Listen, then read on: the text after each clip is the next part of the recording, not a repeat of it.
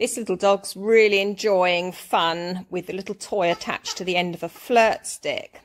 A flirt stick looks like a riding crop with a piece of string or cord attached to the end. They are proper dog toys. However, and they're strong, you know, they're quite resilient to strong jaws and pulling. However, it's really important that your dog has a positive emotional response to your training gear. So in this case, a long stick, a lot of dogs might find threatening. So this little dog clearly really enjoys the training session with this. And, you know, she doesn't care less whether I'm touching her on her body with the stick or the cord. So she's very happy about this.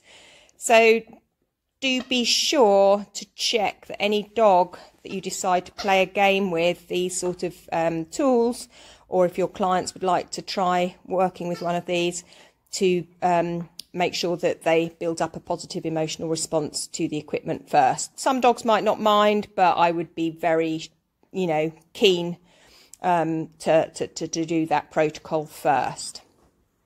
Good girlie. Okay, so this is the favourite toy, as you can see. Anyway, this is how I taught my weights, okay? So, I just hold the toy up and bring it down all the while the dog maintains the sit position, okay? When I think she's done it for long enough, free, I say my free word and then I allow her to have the toy. I'm going to play it low key in the early days because I want to test how capable she is at maintaining a sit in a lower state of arousal. So it doesn't take much to push her through the roof with her ability to get high as a kite. So what I would like to do is work that as if it was a ladder. So you've got a low level of arousal where the dog's just kind of got up and everything's okay and normal, to the really high state where the dog is going completely bonkers and can't even think. So if you work on each of those levels, you'll find that your dog will be able to access the information of your said cue, like weight or calling them to come to you and so on, any recalls, when they're in a high state of arousal, if you practice on all these levels. So I'm going to get this back now and I'm going to cheat. I'm going to do it the fast way, which is basically dropping food at the same time as using my leave it word. Let go. Okay. I need to work on that. Okay, so here it comes again, and she should be able to maintain an SIT, but it's her choice. I'm not going to ask for it.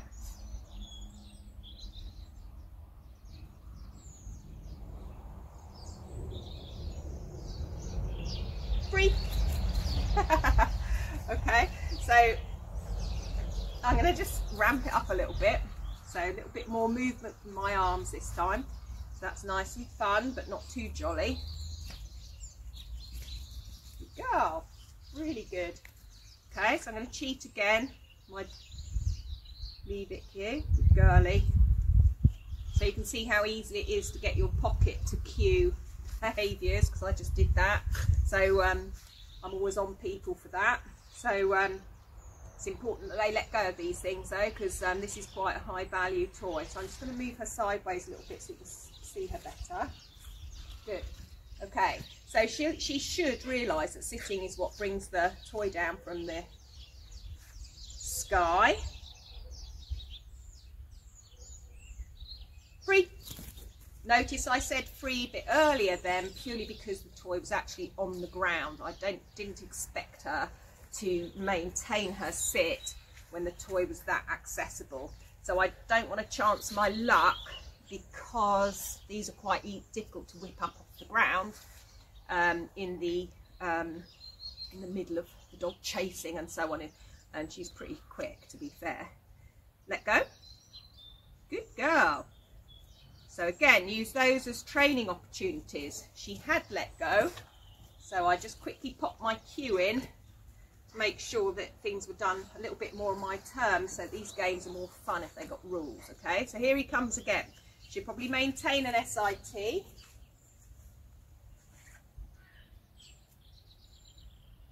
Free. Good girl. Okay, so just out of interest, I hold this handle. This is just like a riding crop with a string on the end and the woolly treat and woolly toy on the end. I hold it very loosely in my hand, so if they're travelling and I know that they're going to grab it, which obviously they are, especially a terrier, I will be ready to let go with this. She's already used to this toy. She doesn't care less about it, doesn't frighten her in any way. So I let go of it purely because I don't want her to yank her neck should she grab it and then jackknife her head in the motion of driving towards grabbing it. Okay, let go. Good girly. Really nice. Okay, we'll play that game again. And so again, how many? I'd say that was level 4 on your level of 1 to 10 of a really crazy dog, from going from asleep to crazy. A scale of 1 to 10, I'd say that was a 4. Okay, so she can easily send herself into a frenzy. It doesn't take any effort from me. So let's see if she can do it again. Okay, so I'm going to wait her out for an SIT. So this is a no rules situation. It's her choice. She's controlling her impulses to grab a toy. So she knows if I go like that, chances are if she does an SIT, she knows it's going to come down. She's not daft. So she's seen that. So I'm bringing in a bit of movement now. Okay, so that's distracting in itself. If I drop this on the floor now, chances are she might get up. So I'm going to be quick about this. So there's a distraction. So I've got a sit weight. I haven't even asked for a weight yet. Little bit of movement from it. Free. Good girl. So these are far more fun than your usual sit weights where you're just going over, paying to the mouth and so on and so on. They're very, very solid ways of training a dog. However, when they're young, you won't hold their interest for very long. So I do train that way as well, don't get me wrong, but I do enjoy playing this way because it's usually their lack of impulse control that breaks them out of a sit anyway. So this is the sort of thing that I like to train for dog sport, because you want them super motivated and super attentive, and then you can train the sort of quieter way as well, and then you've captured the thinking part of their brain as well, whereas this, they're really ready to hear that one word that frees them up to go and get their toy. Okay, so let go. Notice I add my let go cue when her mouth is empty. Okay, I'm going to bring in a little bit of movement now. Okay, so let's have a look and see. So if my hand is up high, she knows that she ends up in a sit because that's what brings my hand down, because I've done it immediately every single time training her this way. So I'm going to drop it on the floor and I'm going to move it a little bit more this time. Free. So she ran to a moving toy. So I'm just bringing these little levels up one by one and really carefully monitoring what her body's doing. So you might not be able to see it on the camera, but she is literally trembling with delight to be released to the toy. Okay, so I'm not going too bonkers again because I've introduced some movement. The excitement's already up there because I made the toy move. So I don't want to then have an almighty game which would bring her even higher. So because I'm working on this systematically, I'm being really careful about this. Let go. Good. Find him. Good girly. Just let her find that. And again, if they're sniffing, you're bringing the arousal levels down a jot. Ready?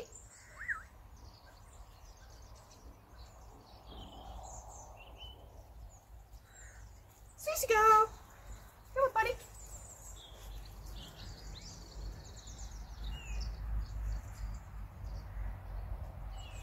She's found it. Right, okay.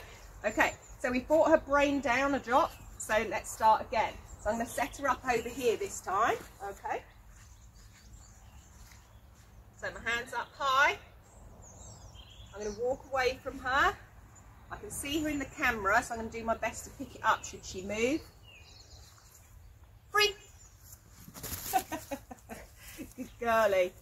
So this is a good way to cheat on them when you're doing your obedience, because you can see them behind you and they suddenly think you've got eyes in the back of your head, which is always handy because they then tend to do things as you've asked rather than waiting for you to turn away. Good girl. Really nice. Good girl. Well done. Let go. Okay, so I've got high value food there. That's beef I'm throwing, purely because this toy is such high value to her. I don't think she would give it up for a bit of biscuit. So we'll do this one more time and we'll work on this to see where you can pop your weight cue in.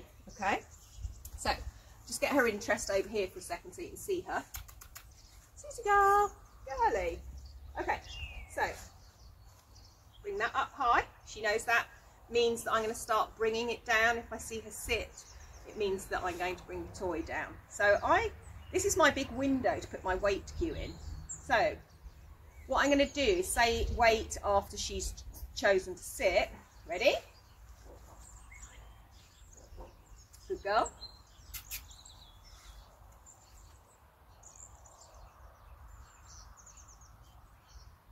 Wait. Free. Good girly. Good girl. Really nice. Let go. Okay, do that one more time so you can see that little window when you can put your cue in. So it comes up high. Wait.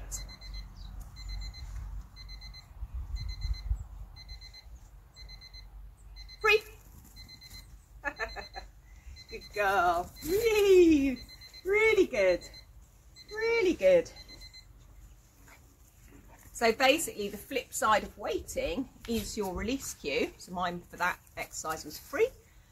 If you haven't got a flip side to your sit and wait and you're just going over there and you're paying to the mouth and paying to the mouth and paying to the mouth, firstly it could get a little bit boring, and secondly you've then got to introduce all your distractions and so on. So here we're working with the impulses first, which is your reflexes and the emotional state, and then we can engage the brain a little bit more later on when the skill is there. So I've just started doing that now by adding my weight cue. Okay, and then wait has a meaning because I'd already got 5 or so seconds duration with the distractor before I've even started my weight exercises, which is ideal. Good girly, get it way. Good girl. Good. So now I can amplify her mood and let her end the session on a complete and utter high, and she'll have that in her mind when she goes to sleep in a minute. Good girl. Really good. Good girly.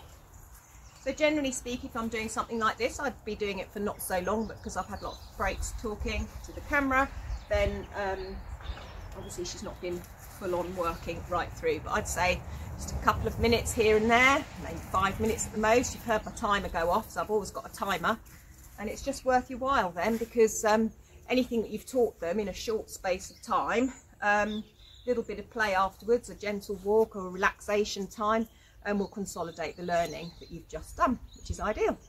Have fun with that. Good girly. Let go. Whoosh. I'm going to put it away before she grabs it.